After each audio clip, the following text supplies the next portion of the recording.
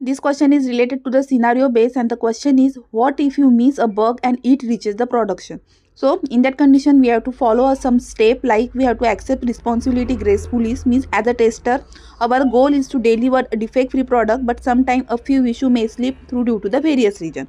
So if bug reaches production, we have to first take ownership, and the focus is on resolving it as quickly as possible.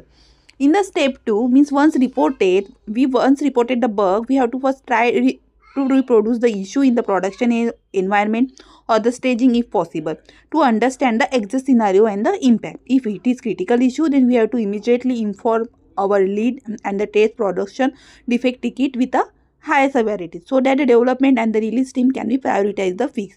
In the step 3, there is a root cause analysis. Means after the issue is fixed, we have to conduct root cause analysis to find out why it was missed in the testing.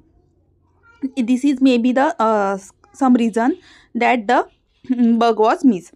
In the step 4, means we have to take the preventive actions like updating the test case and regression suite to cover a miss scenario. We have to add automation coverage if possible. We have to improve the test data setup. In the step 5, we have to conclude positively. Means after implement to correction action, we ensure that similar bug don't escape a production again. If you like this explanation, in my 5000 question package, I have explained every question in the same answer structure.